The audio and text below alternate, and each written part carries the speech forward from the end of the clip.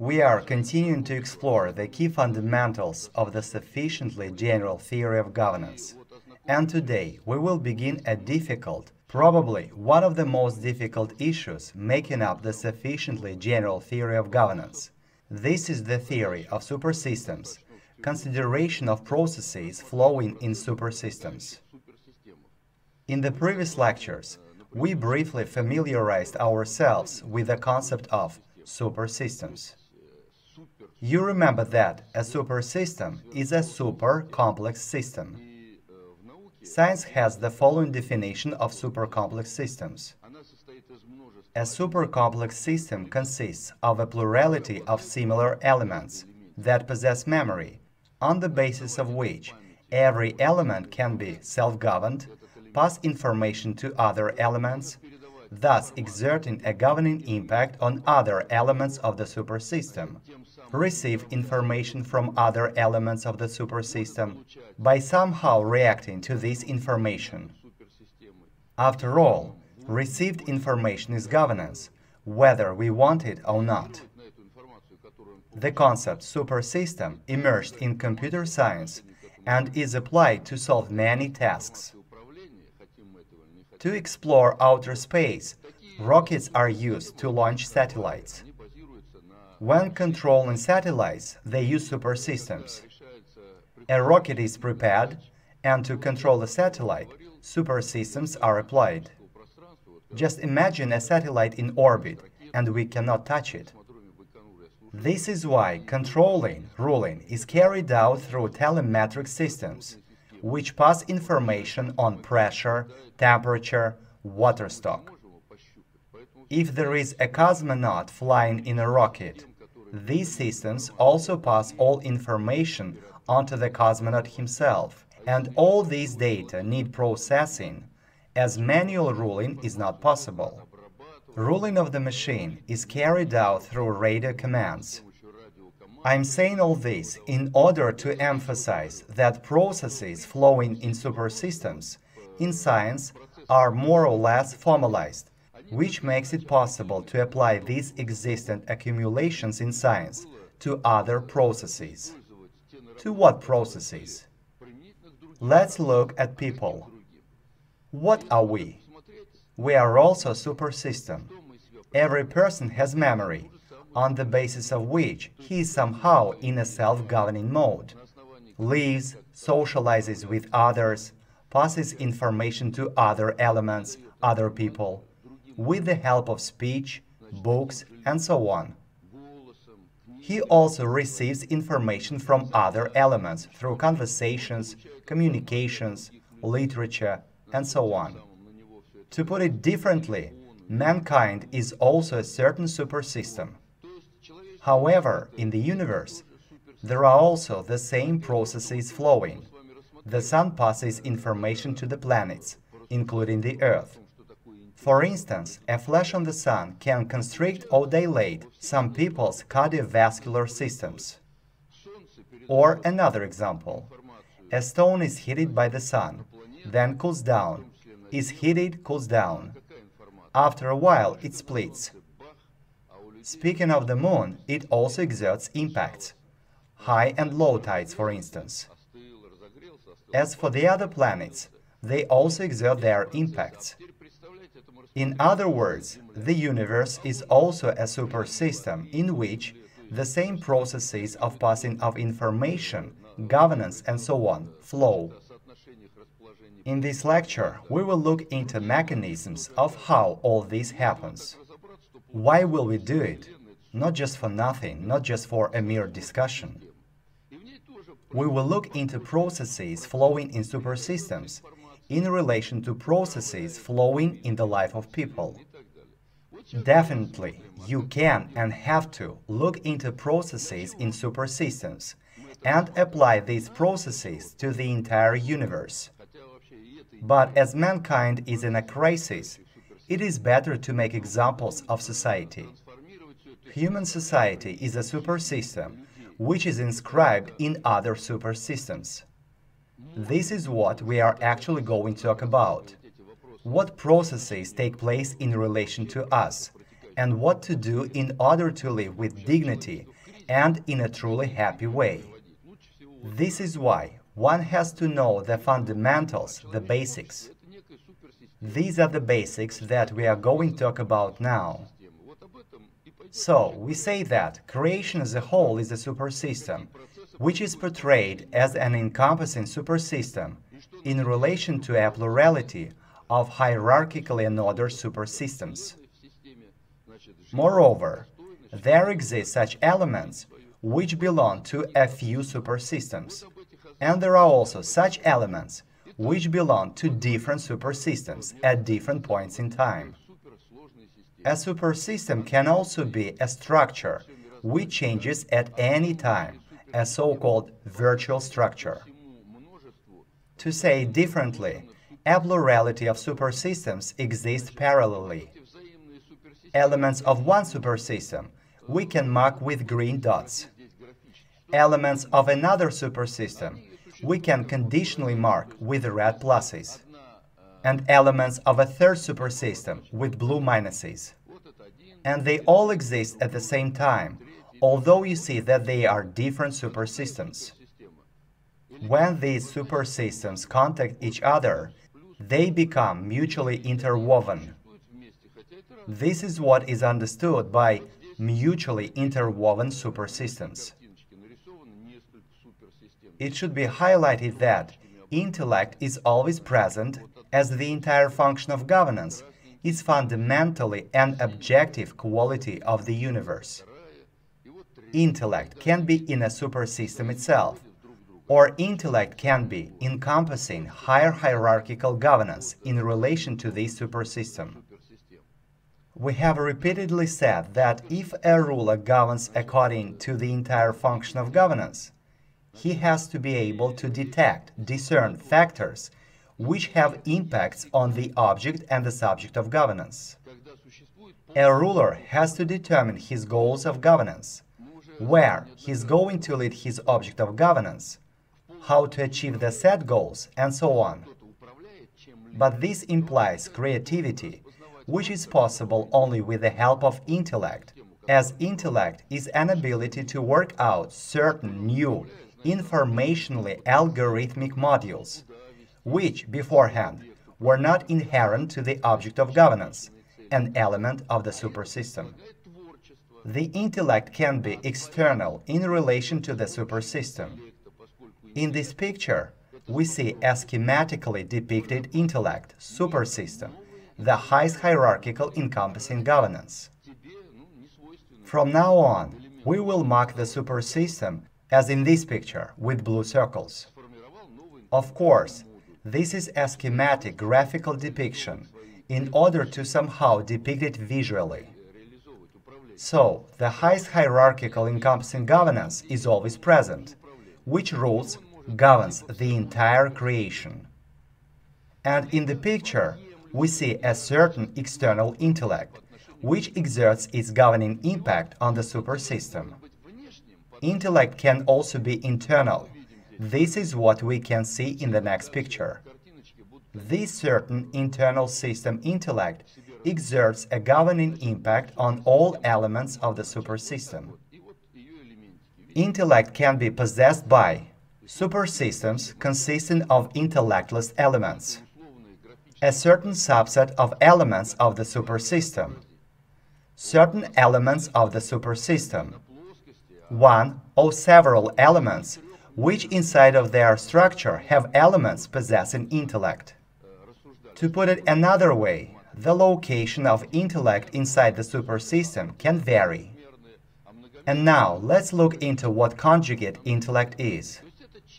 Conjugate intellect is an intellect carrying out self-governance of a supersystem as an integrated whole within the boundaries of the highest hierarchical encompassing governance, independently of the location of this intellect in relation to the supersystem. Intellect can be external in relation to an intellectless supersystem, internal, that is to say, generated by a supersystem itself. What kinds of supersystems are there? So, the supersystems are core supersystems. They exist stably in a certain balancing mode, as long as conjugate elements of the supersystems exist. Supersystems with a regenerative element base. Evolving supersystems. These are such supersystems which themselves, as well as their elements, possess a certain reserve of stability in relation to the impact of the environment, possess a certain potential of development of their qualities, thanks to the perfecting of the organization inside the system, as well as inside the elements. So, mankind is a supersystem with a regenerative element base. Further on, a question arises: is mankind an evolving or core supersystem? Mankind is an evolving supersystem with a regenerative element base. Why? Because every element has his own genetically determined potential of development, and in general, all elements as a certain whole possess a necessary potential, which the supersystem as a whole has to master in the process of its development, and which, the potential, is somehow distributed to all elements. Now, we are coming to the question: when does the development of supersystem begin? We know that our supersystem was created as a result of a cascade of mutations. That is, today's person comes from a proto-person and turned out to be genetically enclosed in relation to his ancestor, the proto-person. It all worked out in such a way that the supersystem was introduced into the encompassing supersystem with a certain goal. But that supersystem, which generated contemporary mankind, fell into nothingness. This is a very serious question. It is all about what we live for, the meaning of life, and what will happen to mankind after we have mastered our genetically determined potential. That is, what tasks await us after that. At this point, we can't even imagine these tasks. We can't even fathom this. Only God knows what state of development we can reach.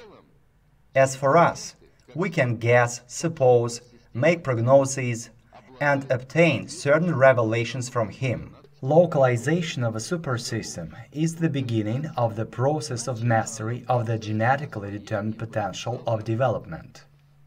When does a supersystem appear? There is a certain environment that is under the control of the highest hierarchical encompassing governance. A supersystem is introduced into this environment for the realization of certain goals, a certain design. Governance, as we already know, in principle cannot be aimless. Therefore, a supersystem is not introduced without goals. If something is done, that something always has some purpose, some goals.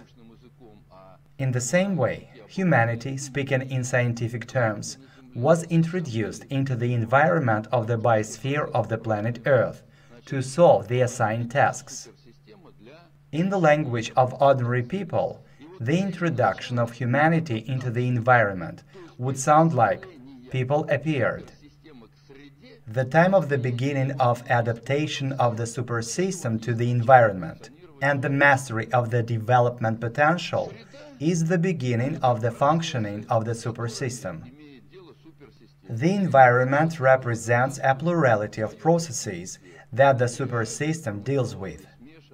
These processes can be material, in particular energetic, informational, mixed. All this leads to two types of isolation and/or localization of the supersystem as a whole, its fragments and its elements in the pan-universal measure: spatial localization, informational localization. An example of spatial localization is human subjectivity, since it is a particular measure with the help of which you can measure some parameters. Space is an informational characteristic of material objects of the universe, reflecting interpersonal subjective particular measure, their interweaving and in order along the hierarchical levels of the universe, in accordance with the pan-universal measure. Another example of spatial localization is a heliocentric model of the solar system. This picture shows the Sun, around which the planets revolve. This is a certain supersystem, a heliocentric model of a fragment of the universe. It exists under the impact of a certain environment within the galactic layers, which in their turn are at a certain galactic level, and so on, up to the highest hierarchical encompassing governance. Informational localization is an informational characteristic of informational objects, which informational localization reflects into a subjective measure their interweaving and hierarchy, regardless of the material carriers on which information is also recorded in accordance with the pan-universal measure. An example of informational localization can be the following. The same information can be placed in the foreword to the book, in the afterword, or it can be scattered throughout the book in footnotes, in notes, and so on. Now, let's talk about the interaction of the environment and the supersystem. Here is the picture again. There is a supersystem, its elements. This whole supersystem is exposed to an environmental impact, and all this, as we already know, is within the boundaries of the highest hierarchical encompassing governance. For every and each of the elements of the supersystem, this entire supersystem is part of the environment. All elements of the supersystem are, to some extent, autonomous in terms of a material and energetic carrier and informational content. But all elements are close to the entire supersystem as a whole. The supersystem as a whole is also autonomous to some extent. So, I'm sitting in front of you. I'm also an element of the supersystem, but bosses, subordinates, relatives, acquaintances, also the encompassing systems like nature, weather conditions, impact me. That is, in relation to me, the rest of the supersystem of humanity is a dominating factor that embraces me along with the rest of the environment. That is, it is impossible to live in society and be free from all this. And even from the given scientifically grounded facts, we see quite specific conclusions for those who strive to stay away from politics or something else. They will handle such people, believe me, and they will handle them even if they run away to a forest. So in Russia, a priest named Vissarion appeared, who claimed to be Jesus Christ, who again had come to earth to save mankind. So he says that there is a crisis on earth now. It is dangerous to live. There are global problems. Therefore, he and his flock went to live in a forest. He says that when all the global catastrophes have passed, he will come out of the forest. Nevertheless, tax service gets him even in the forest. His flock is suing him because he collected money from his flock. Moreover, many sold their apartments in St. Petersburg in order to get into the so-called City of the Sun. But not having got along with each other, they demand their money back from him, and he claims that he has nothing. The true raviousness of this Jesus Christ, in comparison with the historical real Jesus Christ, we will leave out of consideration. But here I would like to emphasize that a blowback will boomerang on people wherever they are, including in a forest. So, the entire environment impacts each and every element of the supersystem. From the same principles, one can ponder on global politics, domestic politics, foreign politics. But in relation to the environment, the supersystem can be. The supersystem is not enclosed with respect to the environment. the supersystem is governed only by the highest hierarchical encompassing governance, being isolated from the environment. The supersystem can maintain its existence due to environmental resources. As you see in the picture, there is a supersystem, and the environment feeds the supersystem with its resources. There can be an exchange between the supersystem and the environment. That is, their interaction is reciprocal. In other words, the environment exerts its impact on the supersystem, but the supersystem also exerts an impact on the environment. Let us ponder in relation to human society.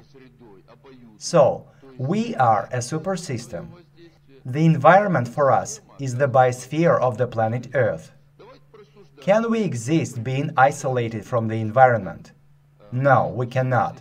That is, the first option is not suitable for us. But the second option is, because the environment feeds us with resources. And what about us? Do we interfere with the environment? We do interfere. That is, we influence the environment, and we interact with the environment. And now, the biosphere of the planet Earth, is it nourished, or is it autonomous towards the environment?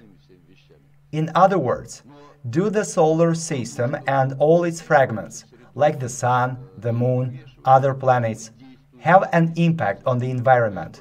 They do. There are flashes in the Sun. The rhythms of the Moon affect high and low tides. We also have day and night, cold and hot weather, winter and summer, and so on. That is, the environment interferes, it exerts an impact due to its resources. Does the Earth have an impact on the environment? Definitely it does, also in terms of the movement of people. You also know that the Moon is held by the planet Earth, and its oscillations are under the influence of the Earth's gravity. In the same way, the Earth, as well as the other planets, affect the Sun and the formation of the plasma component that determines the behavior of the Sun. The Earth, as well as the other planets, exert an impact. Therefore, the third variant of the interaction of the system with the environment is inherent for us. Let us now consider the informational content of elements of the supersystem. And in order to correctly understand all that I'm now going to tell you, you should keep in memory everything that we have gone through in the previous lectures. On a large scale, you should remember that the world is one and holistic, and all processes are oscillatory and represent an inseparable, tri-united process of MIM, matter information measure. Matter changes its informational content according to the measure of development. There is no imageless matter, and all matter is vested with a certain measure. Any information is also vested with a measure. There is no thing without an image. The Quran, Surah 25, Ayat 2 says, "He to whom belongs the kingdom of the heavens and the earth, who took to himself no son, who never had a partner in his kingship, who created everything and determined its measure." Here are three building blocks to always keep in mind. And then what else should you remember? You should remember that all processes are governable. Ungovernable processes do not exist. And all processes are either governable or self-governable. Any process can be considered both from the level of governance and from the level of self-governance. But even in order to enter into the self-governance mode, first this self-governance mode must be organized. Therefore, if it seems to someone that he is autonomous and independent, then all this is within the framework of a certain hierarchy of governance. The transfer of information, that is, an oscillatory process, flowing in the inseparable trinity of MIM, matter, information, measure, is a process of governance. I'm telling you all this once again, not just for nothing, but in order to make it easier for you to master the topic of informational content of elements of the supersystem. And we already know that any information is inseparable from matter, because there is no abstract information. It is always on a certain material carrier, and information is always measured. So, for example, a word is a measure or a code. A letter is also a code or a measure. Any oscillatory processes are vested with a measure. The frequency characteristic of vibrations, oscillations, are also a measure. A particular cipher in a frequency is also a certain measure. If I say the informational content of elements of the supersystem, you must remember all that was just mentioned, that the universe is a triunited process, that the passing of information is always governance, that information is passed by means of a certain material carrier. The passing of information changes the state of another fragment of the universe, and so on. All this you have to remember well, and this is what the ancient Egyptian Jretsies deprived us of. Lyricists were given lyrics, physicists were given physics. But neither lyricists nor physicists were given the holistic knowledge in order to manipulate lyricists as well as physicists. So, here is an element of the supersystem. It is marked by blue, and the red one is its informational module in the form of an egg. And the egg consists of two parts, the top and the bottom.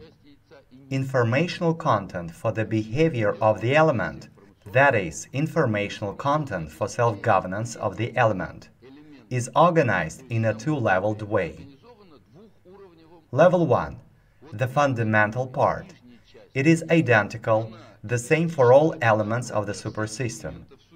It ensures that the elements of the supersystem stay in the environment with a certain margin of stability from the moment the supersystem is introduced into the environment.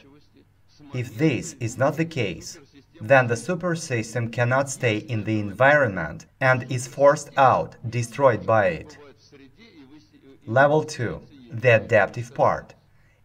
It develops in each and every element in an individual way on the basis of the fundamental part in the process of functioning of the supersystem.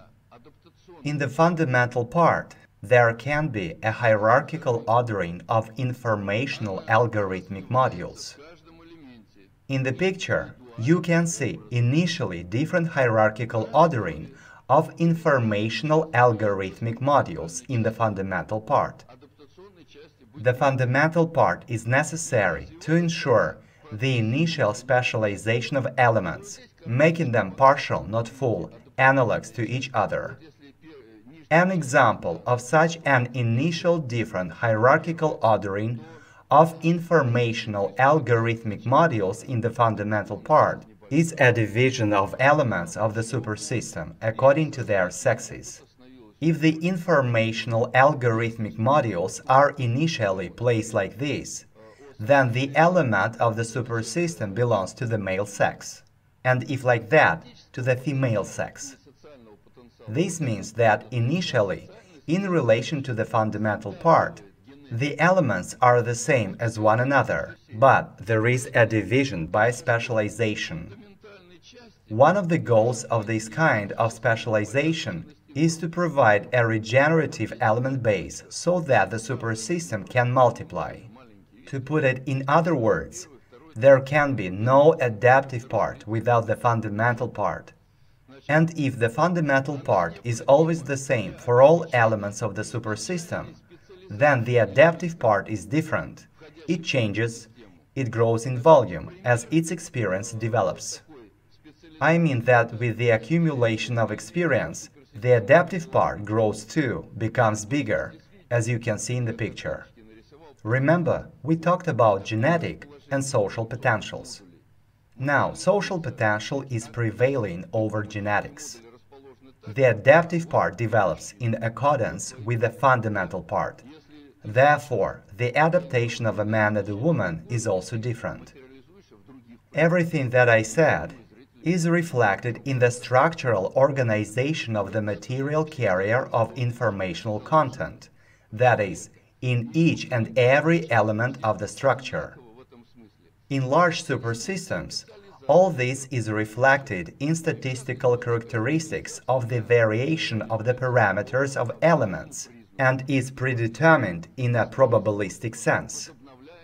Due to this, instantly irreplaceable elements are probabilistically replaceable by other elements for a certain probabilistically predetermined time, since informational modules can be introduced into their memory, adaptive part, providing a new specialization when some elements are replaced by others. So, in fact, we are talking about the stability of the supersystem. If some factor affects the elements of the supersystem, and one element cannot determine what kind of factor it is, another element cannot determine either. But since there are many elements, and every element's life path is different, then it is probabilistically predetermined that from the whole plurality of elements, one will say, "What are you guys doing? An asteroid is flying towards us. It will crush us, but we are sitting around." All of you have probably seen the American film Armageddon, where an asteroid flies towards the Earth, and the Americans launch their drillers on 2 ships there. They sit on the asteroid, drill a well there, lay a nuclear charge inside of the asteroid in order to blow it apart and save the Earth. Generally speaking, the probability of such a scenario exists. And if we talk about the elements of the supersystem, then, in order to repel such a threat, humanity must act in concert. What I mean is that the supersystem should be able to repel all factors impacting it, in any conditions. If this is not the case, then the system perishes. But in order to be able to repel such a factor, you must first be able to discern it. What if the elements of the supersystem do not know how to detect the factors impacting the supersystem as a whole and them in particular? What then? So, the conception by which we live now is this.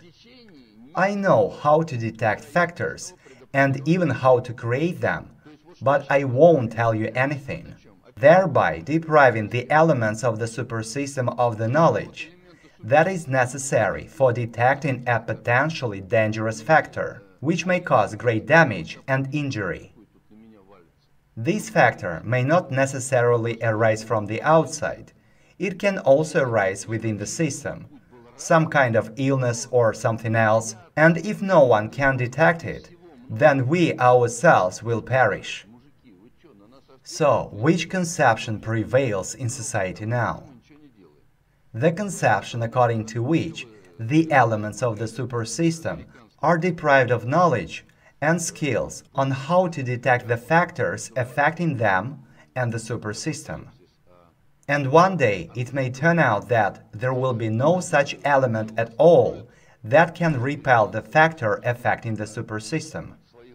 An informational exchange between elements within the supersystem and between the supersystem and the environment is subordinate to probabilistic predeterminations within the boundaries of the highest hierarchical encompassing governance.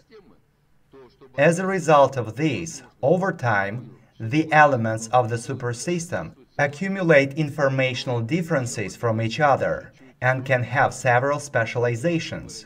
That is, they are suitable to be applied for different, particular objective, goal-oriented functions of governance. Thanks to this, the supersystem as a whole possesses memory, flexibility of behavior, that is, the reaction of the supersystem itself, of its fragments, of its elements on the same impact of the environment, which is not unambiguously predetermined, although it is predetermined in a probabilistic sense. What one person is not able to do alone, a collective of people is able to do together. With regard to memory, Pushkin has a good formula. Everyone knows the truth. That means one person cannot be a substitute for all of humanity, but the entire supersystem as a whole knows everything. One element possesses one piece of knowledge, another one another piece of knowledge, and so on. And altogether, the elements of the supersystem know a certain whole. The latter is called the collective unconscious, or collective mind, which, by the way, has its own specific algorithmics, but this is a slightly different topic. But the final goal of what I'm saying here is the question of how life of the human supersystem must be organized in such a way so that all elements can work in order to achieve the goals that are set towards the supersystem as a whole and which are distributed in some way all over elements of the supersystem. Who set the goals? God did. Therefore, we have to detect these goals, and for this, all elements of the supersystem must have certain knowledge, understanding of what is happening globally, as well as understanding of the processes flowing in the universe. But we are now being deprived of such knowledge. At the same time, we must repel the pressure of the environment. What is this concluded in? We must eat, plow the land, get everything we need for daily life, also dress ourselves, move around, and so on. These are necessary things. Therefore, the elements of the supersystem are facing two tasks. The elements of the supersystem must ensure their existence in the environment, which the existence can be either harmonious and stable or sustainable. The elements of the supersystem must work towards achieving the goals that have been set to them from above. But if all the activity and all the time of the elements in particular and of the entire system as a whole are subordinate only to ensuring a sustainable existence in the environment, clothes, food, desiring what others have, then we do not work towards achieving the goals set to us from above. And it is this very system that we live in. But it is necessary to organize the life of people in such a way so that the minimum time is spent on ensuring a harmonious and stable existence in the environment, and the maximum time is freed for the realization of the goals that are set to humanity. That's what we need. If we had it now, then I wouldn't have to give these lectures. Speaking of the so-called totalitarian Stalin, in his book Economic Problems of Socialism in the USSR, on pages 70-71, he said, "It would be wrong to think that such a substantial advance in the cultural standard of the members of society can be brought about without substantial changes in the present status of labor. For this, it is necessary, first of all, to shorten the working day at least to 6 and subsequently to 5 hours. This is needed in order that the members of society might have the necessary free time to receive an all-around education. It is necessary, further, to introduce universal compulsory polytechnical education, which is required in order that the members of society might be able freely to choose their occupations and not be tied to some one occupation all their lives. It is likewise necessary that housing conditions should be radically improved, that real wages of workers and employees should be at least doubled, if not more, both by means of direct increases of wages and salaries, and more especially by further systematic reductions of prices for consumer goods. So, a workday has to be no more than 4 or 5 hours. The remaining time people have to spend on self-education, self-development, rearing children, and so on. And what have Democrats, who are for the good of man and so on, led to? Everyone works hard from morning till night, falls into stress. People work only to ensure their existence in the environment, and that's it. Moreover, there is not even talk about the aforementioned, and that accounts as real life, the life as it should be. So it is like the popular Russian song goes, in the country in which you do not live, because you cannot call it life, because this is not life, but torment, that is, Satanism in its pure form. Once again, generally speaking, we must strive to organize life in such a way so that we spend as little time as possible on ensuring our existence in the environment, and spend as much time as possible on the realization of the goals that God has set to us. To say it differently, we must spend as much time as possible on the realization of those goals for the sake of which the supersystem humanity was factually created. The pressure of the environment on the supersystem. Again, here is a familiar picture. There are elements of the supersystem, the environment, the highest hierarchical encompassing governance. The elements emit vibrations, oscillations. One element has one frequency, another element has another frequency, and so on. In this case, the pressure of the environment in terms of frequency is a lower frequency process. The environment affects the supersystem. The influence of the environment, like everything in the universe, is of an oscillatory nature. But the frequencies of this effect of the environment are quite low compared to the minimum frequency at which the elements of the supersystem are able to change their informational state. Now, let's remember the law of time, and we see that the technosphere, but not nature, has become an environment for man. And in this technosphere, which we have created, in pursuit of a better social consumer status, the frequencies of the environment have increased, and now they are such that a person does not have time to repel the pressure of the environment. So the frequencies have become such that a person cannot repel the pressure of the environment. And if he cannot repel a pressing factor, then what will happen to the person? That's right, he will perish.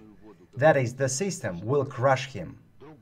This is exactly what the law of time speaks about, that this new informational state has created such a pressure that we must reconsider all rules, social foundations, rules of life arrangement on the planet Earth as a whole.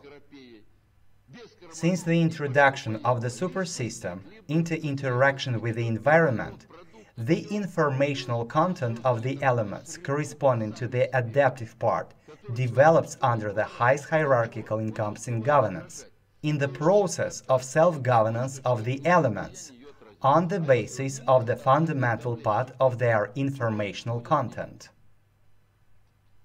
In other words, the fundamental part is the foundation, and without this foundation, there can be no development, and there must be a certain material carrier, but the adaptive part develops under the highest hierarchical encompassing governance, and under the influence of the environment on the basis of the fundamental part. The highest hierarchical encompassing governance in relation to the elements is of a two-leveled nature. On the one hand, these are processes of self-governance of the supersystem as a whole, and on the other hand, it is an encompassing, hierarchically higher governance in relation to the supersystem as a whole. To put it another way, every element in particular and the supersystem as a whole are under the direct governance of God, as well as in the mode of certain self-governance within the boundaries allowed from above. There is nothing new in what has been said, except that all these should be correlated with the fundamental and the adaptive parts. It would be useful now to give a definition concerning the showing of hand from the highest levels of the hierarchy. What is shown in this picture? Again, there is a certain supersystem, X. It is introduced into the environment. Next to it, there are other interacting supersystems, Y and Z. All this is under the highest hierarchical encompassing governance. So, the higher hierarchical governance, without the words encompassing and highest, is a direct informational exchange with the supersystem from any level of the hierarchy. Indirect governance of the supersystem is when the supersystem is under the governing impact, either of the environment or interacting supersystems. So, all this aggregate of possibilities of governing influence on the supersystem is the highest hierarchical encompassing governance. It is necessary to understand that the higher hierarchical governance is a governing impact from a higher level of the hierarchy. Indirectly, it is governance through the environment or other supersystems. And the highest hierarchical encompassing governance governs from all levels of the hierarchy through the governance of conjugate elements, thereby creating certain probabilistic predeterminations, also directly. Consequently, the environment can be a fragment of another encompassing supersystem that is being explored, and can also be an aggregate of supersystems of the same hierarchical level, with the supersystem under consideration. The hierarchy of supersystems is determined by the order of the expanding sequence of encompassing internestings. I understand that the latter formulation can be difficult for understanding. Order of the expanding sequence of encompassing internestings. And viewers might think that this is some kind of mess. But this is actually very simple. Just imagine a Russian matryoshka, also known as a Russian doll. Here, hierarchy does not mean greater strength for each subsequent level. In fact, it turns out that the matryoshka embraces all the other levels. Therefore, the wider the coverage of the processes included in the realm of hierarchical internesting is, the stronger the level.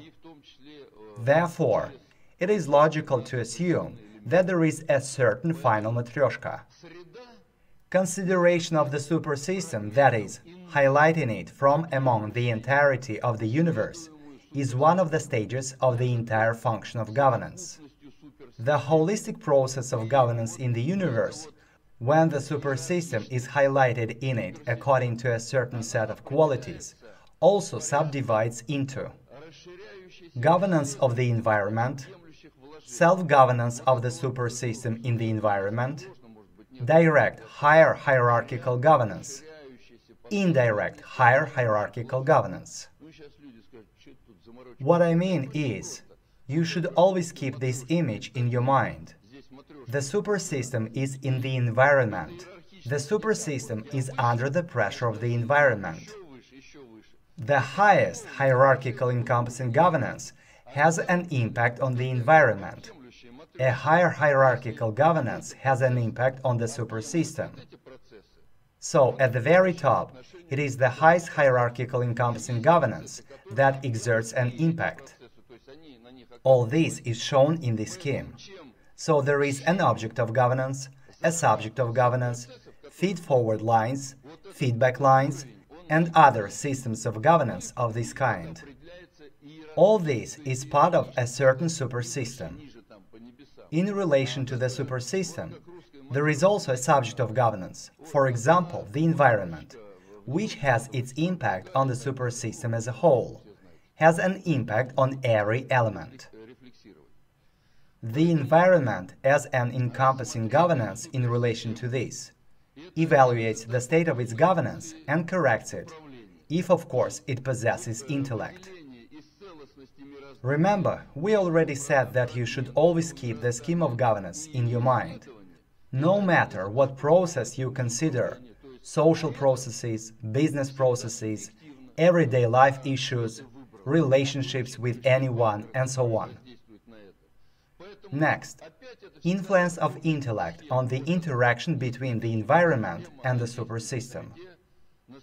This is also an important point. Let's look at the supersystems from the standpoint of the intellect conjugated with it as one whole. That is, there is a supersystem. It possesses intellect on the basis of which it can be ruled in a self-governing mode, can influence other fragments of the supersystem. So the environment influences, the highest hierarchical encompassing governance influences. The existence of the supersystem occurs under the pressure of the environment. But the intellect itself determines the nature of its informational exchange with the supersystem, the internal hierarchy of the supersystem, the intellect conjugated with the supersystem. Accordingly, a higher hierarchical governance can be of an extremely diverse nature. This nature can be from a certain minimum to a certain maximum. Minimum, giving full autonomy of governance to the conjugate intellect. Showing of hand occurs only if the vector of errors of self-governance of the supersystem, its fragments and elements goes beyond the permissible, allowable boundaries. Maximum, a continuous issuance of direct directives to the conjugate intellect and control over their implementation. There exists a vast plurality of variants between the minimum and the maximum. For example, speaking of the relations between people and God, the Creator gifted people with the freedom of choice and the ability of achieving free will power, so that people do not go beyond the boundaries of God's allowance. If mankind goes beyond the boundaries of the allowance, then God gives mankind prompts, sending prophets, and so on. This is an example of minimum showing of hand governance. In any of the variants of a higher hierarchical governance, two sets of tasks fall on the conjugate intellect of the supersystem as a whole, its fragments, its single elements. The tasks are to withstand the pressure of the environment, use the resources free from this pressure to achieve the goals for the sake of which the supersystem was introduced into the environment. These two tasks form, throughout time, a current of goals of governance with respect to the environment. All this leads us to the question of the stability of the supersystem. Now, remember, the concept stability in terms of predictability is one of the key concepts of the sufficiently general theory of governance. What is considered stability? Remember we said, our goal in the USSR was communism. We walked steadily and stably towards communism. A step to the left, a step to the right, of course. And we were brought back to the necessary course by the party. But when we achieved the goal, it turned out that we had been moving in the wrong direction all the time, the wrong goal. I mean that it is necessary to change not only the course and eliminate deviations from the course, but also to correct the goals themselves. Remember the predictor-corrector governance scheme and how to detect, discern the goal. One must enter into a dialogue with the Creator. But if all the resources of the supersystem are spent on the support of its stable existence in the environment, then its productivity in relation to the goals for the sake of which it was introduced into the environment is equal to zero. To put it another way, we do not fulfill the tasks entrusted to us by God. We are not doing the things for the purpose of which we were created. We are only satisfying ever-increasing material needs. This concerns materialists.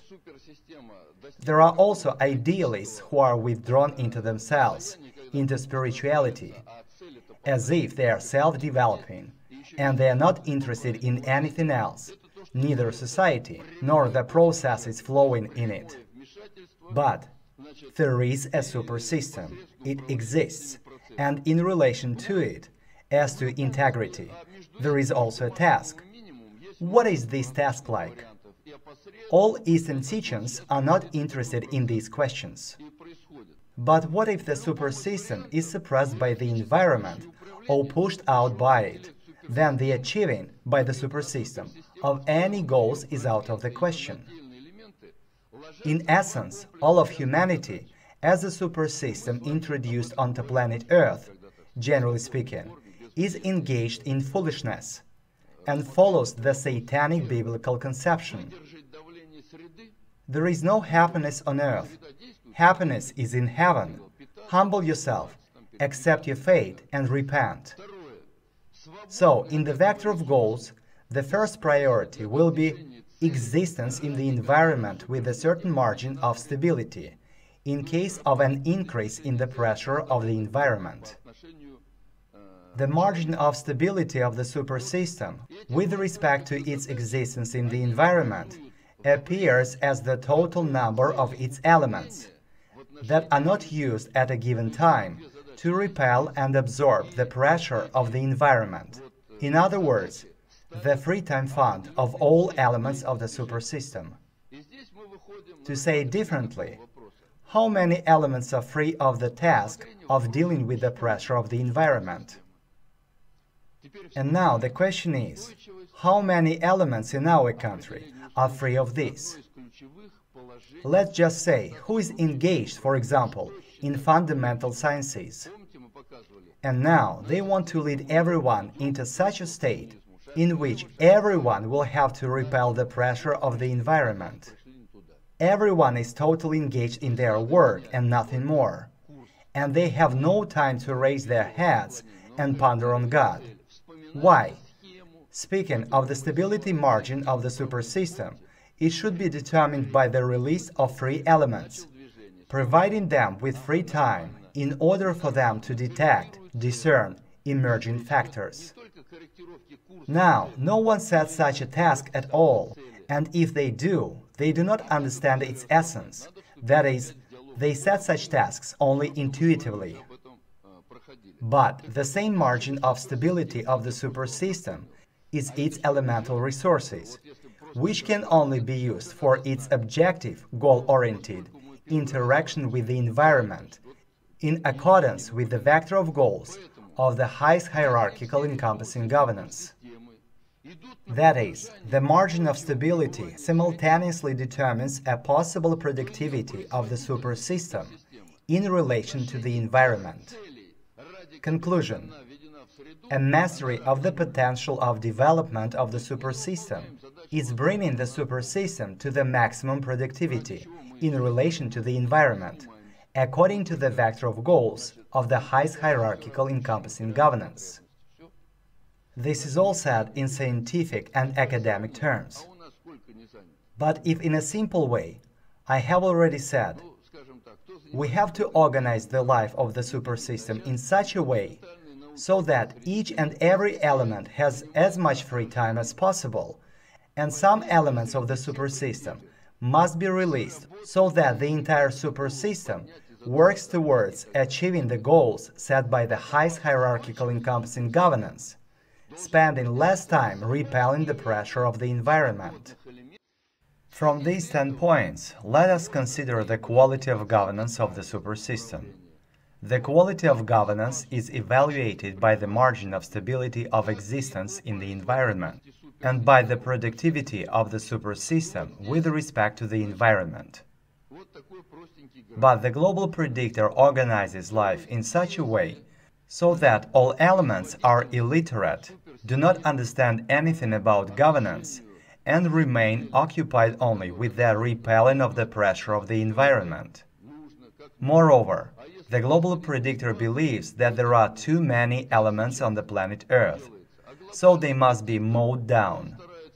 That is, the goals of the global predictor are purely satanic, and these goals have led the supersystem to a global system crisis. Now, let's talk about the mastery by the supersystem of the potential of development. Here is the example of humanity living in the biosphere of the planet Earth. Does the biosphere affect humanity? It does. The current of goals of such an action has three components. A continuous interaction with the environment by its nature is constant in terms of time. Indeed, there are such factors that constantly impact us. This generates in the system constantly functioning goal-oriented structures. That is to say, the supersystem has to constantly repel these factors. For example, one of such factors is the need to constantly eat. Therefore, to repel this factor, there must be constantly functioning structures. What kind of structures? Agriculture, food industry, and so on. Cyclically, regularly repeating, unambiguously predictable effect, these generate structures in the supersystem that cyclically resume their functioning. For example, after winter, summer comes. That is, in relation to our life, we have a Russian saying, prepare the sled in the summer, the cart in the winter. Which means, in winter there should be snow plows ready, in summer, watering machines. Episodic interaction is statistically unordered, predictable only in a probabilistic sense. This generates structureless governance. The statistical characteristics of this governance will track the statistical characteristics of the current of goals.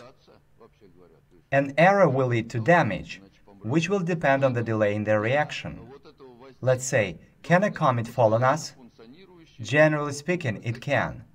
And then what? Do we need to constantly keep at the ready a structure that waits for this comet? If yes, then we have to pay these people a salary, feed them. What I mean is that it is necessary to organize everything in such a way so that everyone is ready for such a development of events. But in this case, we do not need a constant structure. But when necessary, recalling that movie Armageddon, the supersystem must be ready to organize itself in order to repel the comet. I'll tell you what I know, what I'm a specialist in. There are missile troops in the United States and in Russia too. There are missiles with nuclear warheads, and both the countries are ready to kill each other with these missiles. These missiles are waiting for a war. But if an asteroid appears and humanity is in danger, what can be done? One can launch missiles at that asteroid, gradually destroying it with nuclear charges. The interaction of the supersystem with the environment is impossible without displaying, reflecting, information from the environment into the supersystem. And this leads to a change in the unordering of the supersystem. In other words, it is necessary to build a certain vector of goals in relation to the aforementioned factors. Therefore, based on the building of the vector of goals, the mutual flow of structural and structureless methods of governance can be organized in accordance with the entire function of governance. We remember that it consists of discerning, detecting a factor of the environment, forming a stereotype in order to discern that factor in the future, forming a vector of governance goals concerning this factor, forming an objective, goal-oriented function of governance, that is, a conception of governance. Organizing a goal-orientating ruling structure. Controlling, monitoring the activity carried out by the structure. Liquidating the structure if it is not needed anymore, or supporting its functioning until its next usage. Based on this, if a certain element detects a factor of the environment with which he collides, the element distributes information about this factor via and to the elements of the supersystem, affecting the supersystem. The information will be received by the elements that have in their memory the necessary conception of governance, or by the elements capable of creating a conception. The conception will be given to the initiator of the structure.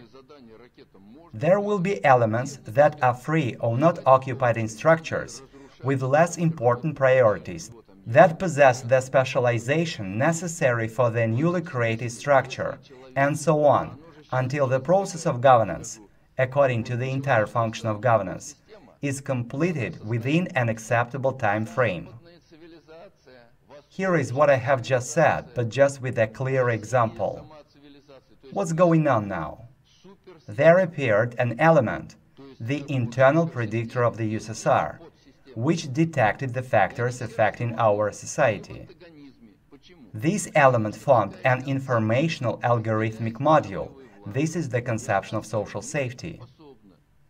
This module is brought to other elements that are able to master all these, and then they will form a kind of structure from out of the basis of a structureless method of governance. And this structure will be able to repel the factor affecting the supersystem. Everything that I described above in complicated scientific terms looks actually so simple. And this, as you now see, is being implemented. The only question is the speed of the process. And the speed of this process depends on whom? On us.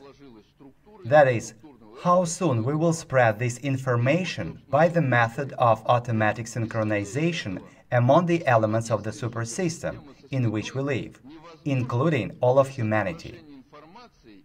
An observer who has no concept of structureless governance can perceive a completely stable structureless governance, either as a spontaneous, unrulable process, order from chaos, or he will look for stable structures where they do not exist.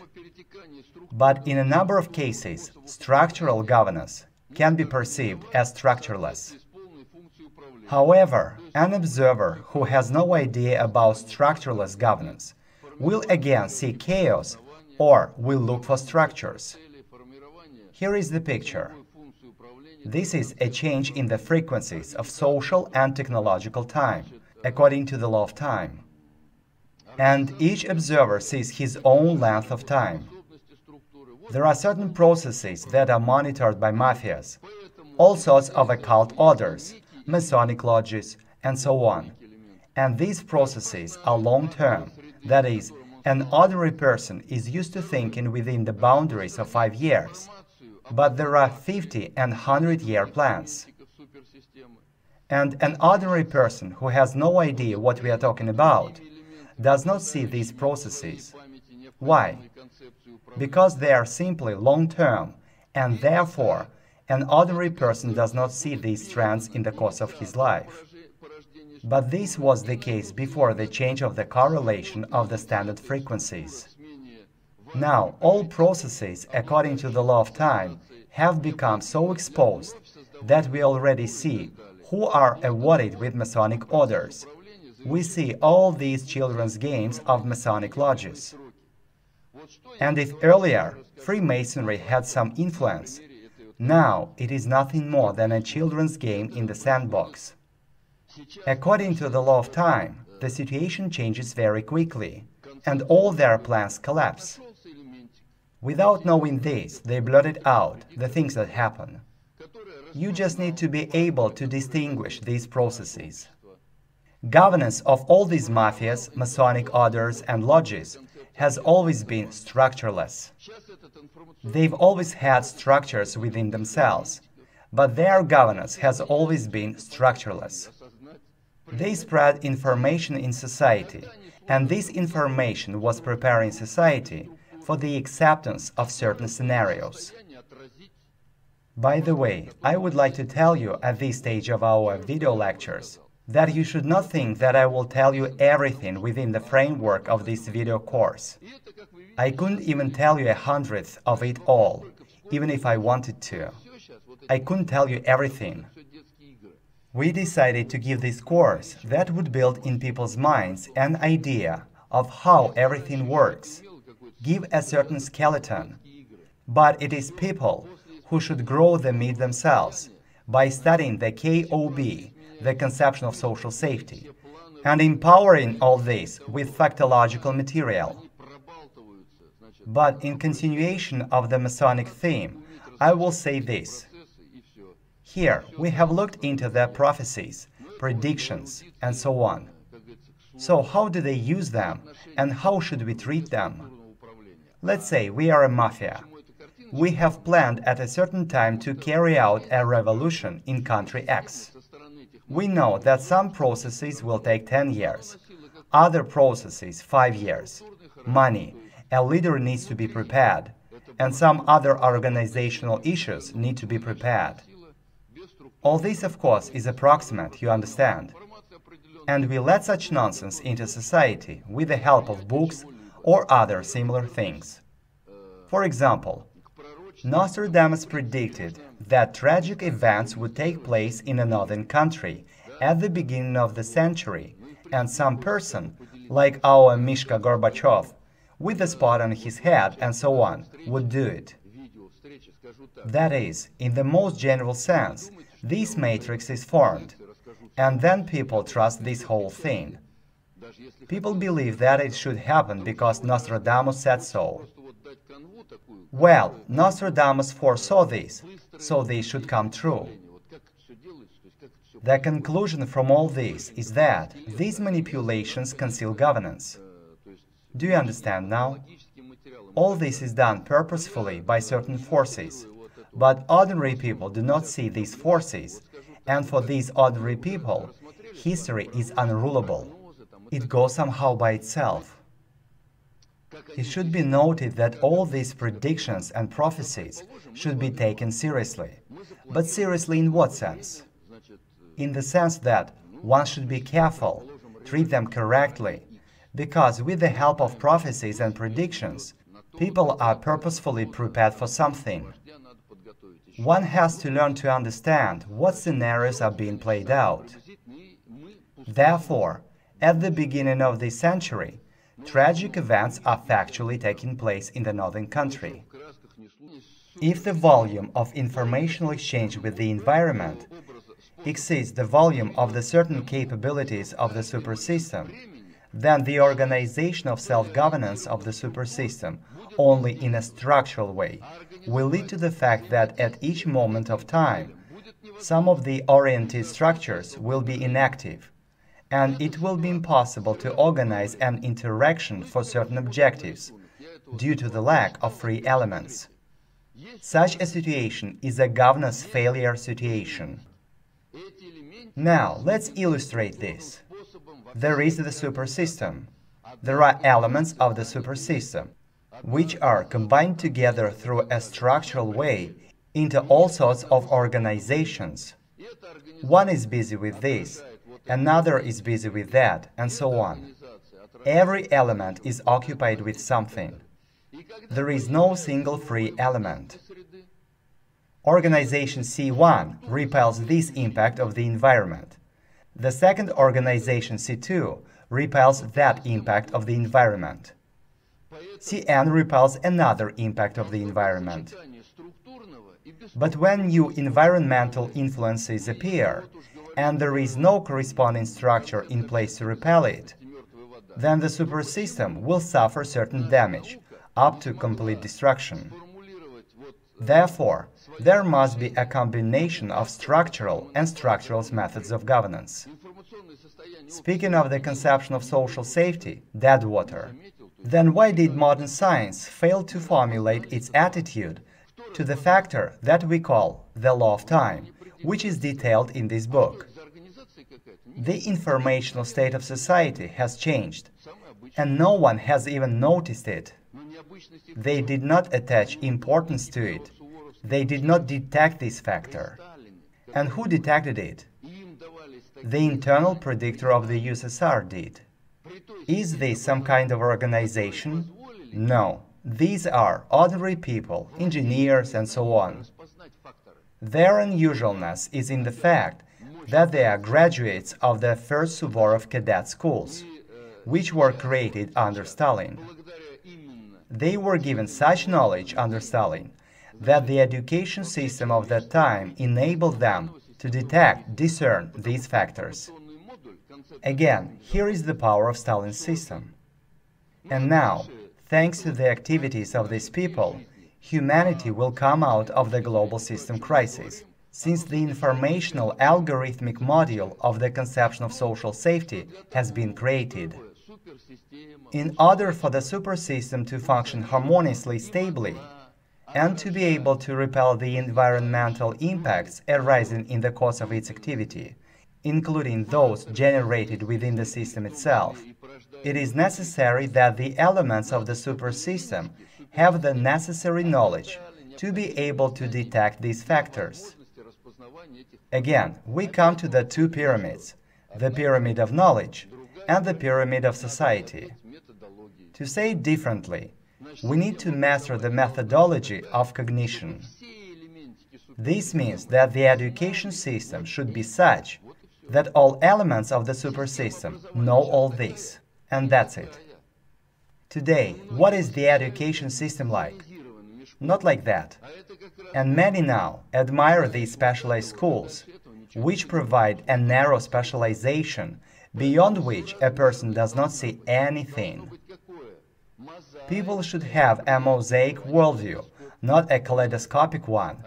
Remember the third lecture on worldview systems. Therefore, the following conclusion proceeds from here.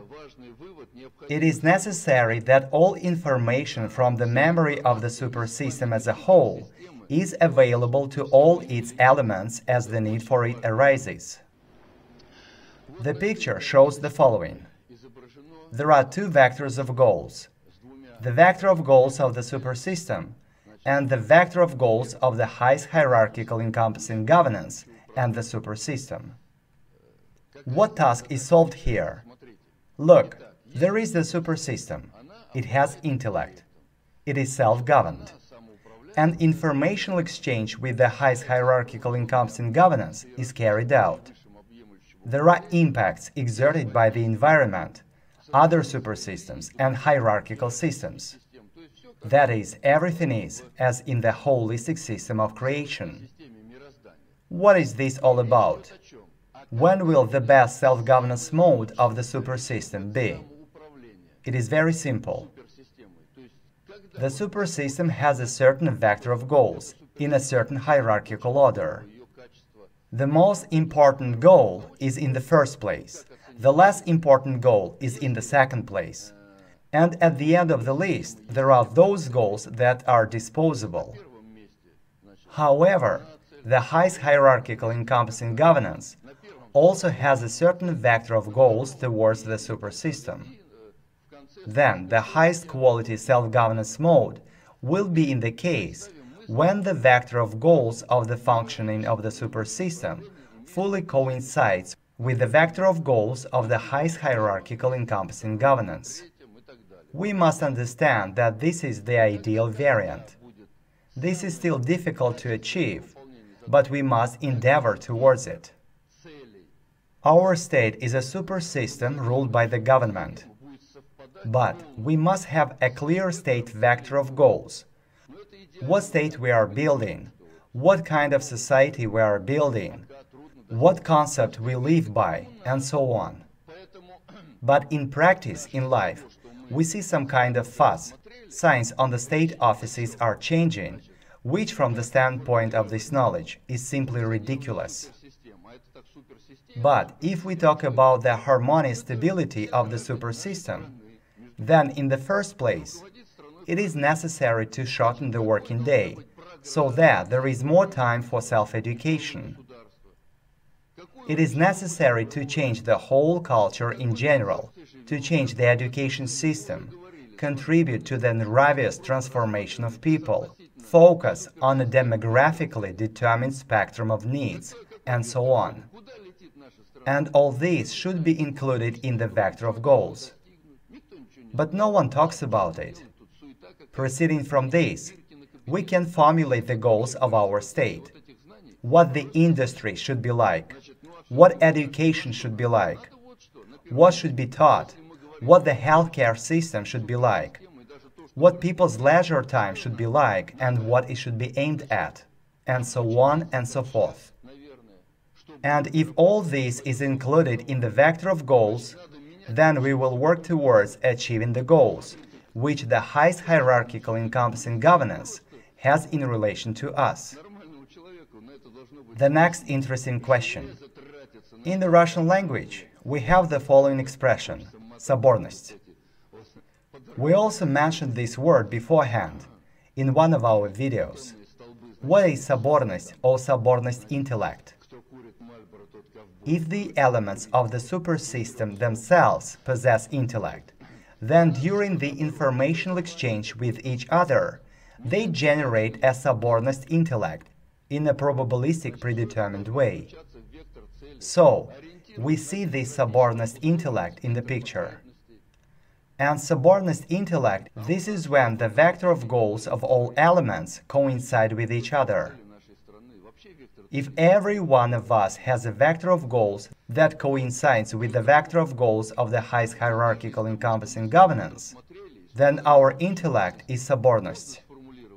And if I am for the Tsar and you are for the General Secretary, then what kind of соборность intellect can we talk about? We then have different measures of understanding. That is, the depth of identicality of goal-setting vectors generates the соборность intellect. And for many, the соборность intellect is purely a matter of genetic affiliation. But what is true or previous Russianness or the Russian concept of соборность manifested in? In blood and urine tests, in nationality? No. Previousness has no nationality, religion, gender, language, and so on. It is manifested in the degree of spiritual conformity to God. So, many talk about spirituality. What is spirituality? Well, this is, they say, when a person reads spiritual books, reads prayers, sings mantras, meditates, does yoga, and so on. But we state that spirituality is a certain degree of conformity to God. How to measure the degree of conformity to God? According to God's vector of goals. How can you find it out? You have to enter into a dialogue with God.